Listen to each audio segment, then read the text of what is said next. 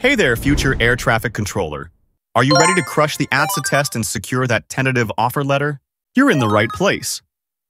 In this video, I'll break down each section of the test with realistic examples and give you proven strategies to boost your score so you can take your first step toward an exciting new career. But before we jump into sample questions, let's quickly go over the ATSA test itself, because some important changes have been made recently. The Air Traffic Skills Assessment takes 2 hours and 50 minutes to complete. Plus, you get up to 30 minutes of break time, which you can divide into smaller chunks throughout the test. My tip? Use those breaks wisely. Step away, take a deep breath, drink some water, and reset your focus, especially after tough sections. And here's something crucial you need to know. As of 2025, the FAA only selects candidates who score in the well-qualified range. The FAA has made this very clear in their latest ATC job opening announcement. The other score categories are qualified and not referred. If you fall into these categories, you won't receive a tentative offer letter, and you'll have to wait for a new bid to open before you can reapply and retake the test. But you're watching this video because you're aiming for a well-qualified score and nothing less, right? Alright, now that you know the stakes, let's break down each section of the test, and I'll show you exactly how to tackle them like a pro. You have 7 sections on the test, and this is their order of appearance. The first 4 subtests are interactive and gamified, meaning they test your skills in a fast-paced, hands-on way. But the last 3 subtests? These are more traditional, with multiple choice and multi-select questions. And here's the best part. All the examples I'll show today come from our complete practice package, which highly resembles the actual test. I've linked it below in the description and pinned comment, so if you want to maximize your prep, go check it out. Alright, let's go over the first section of the test and how you can master it. The test starts by showing you 2 numbers between 1 and 9 and asking you to type in their difference. Right after that, a new number appears, and you'll need to calculate the difference between this number and the previous one. This pattern continues, with each new number requiring you to quickly determine the difference from the one before it. There are 2 main challenges in this test. First, the numbers change fast, so you need to stay fully focused to keep your accuracy sharp. Second, it's easy to mix up the last number shown with the answer you just typed. Staying mindful of the sequence is key to avoiding mistakes. But don't worry, the more you practice, the sharper and more accurate you'll get.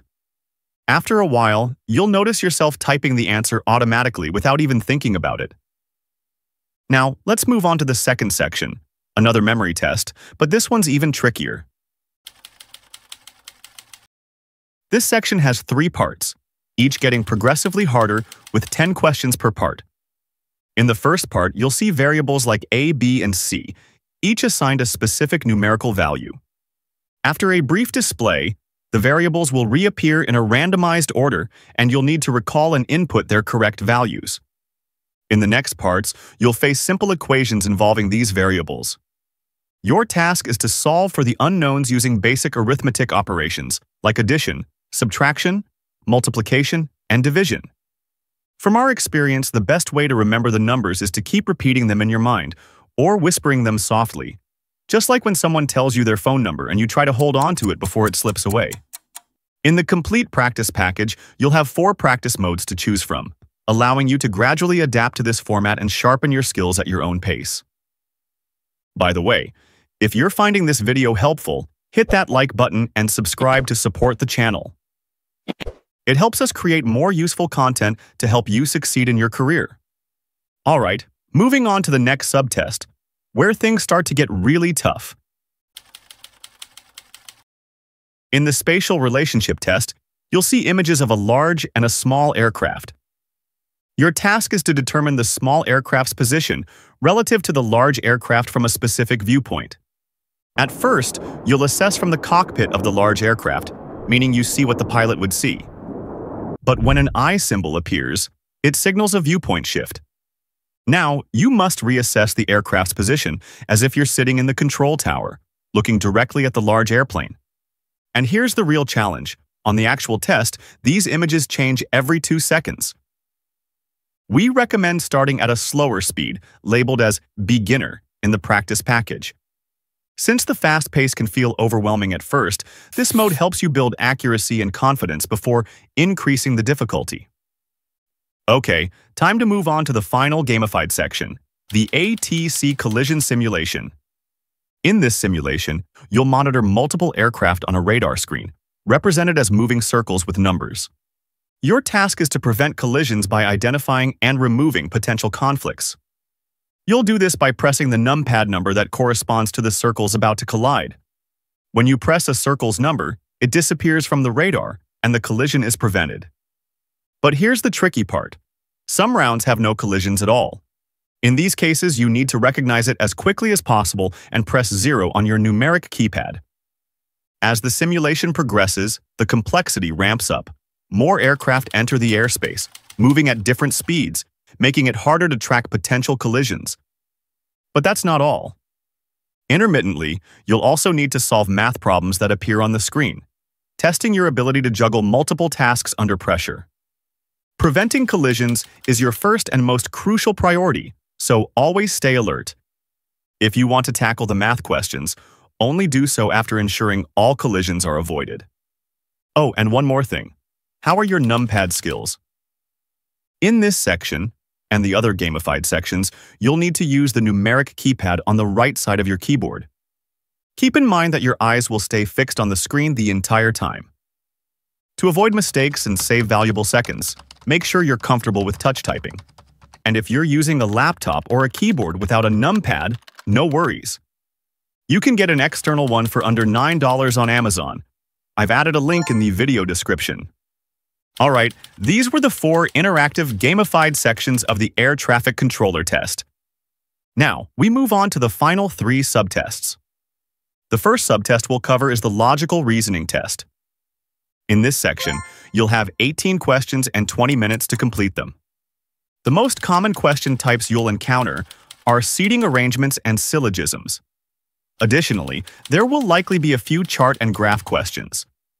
This subtest is considered extremely difficult since you're not allowed to use scratch paper, you can't leave an answer blank and return to it later, and you'll get penalized for not answering all questions. Want to try a sample question? Go ahead and pause the video, give it a shot, and then drop your answer in the comments below. Did you get the answer? I'll walk you through the step-by-step solution on our dedicated webpage.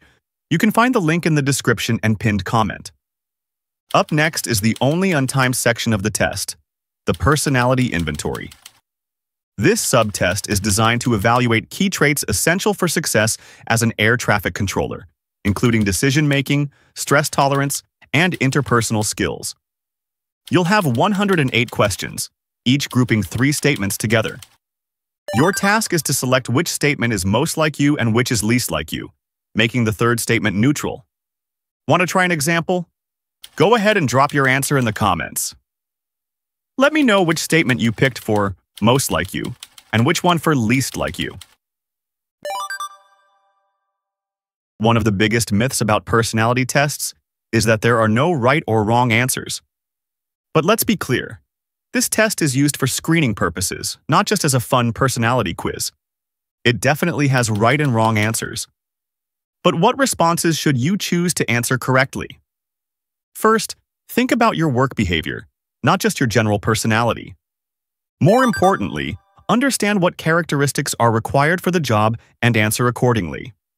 While answering, always keep in mind the FAA's values and the preferred traits of an air traffic controller, such as staying organized, remaining calm, and handling high-pressure situations. Alright, now it's time for the last section of this long test, the Reading Comprehension subtest. In this section, you'll read 6 passages, each followed by 3 questions.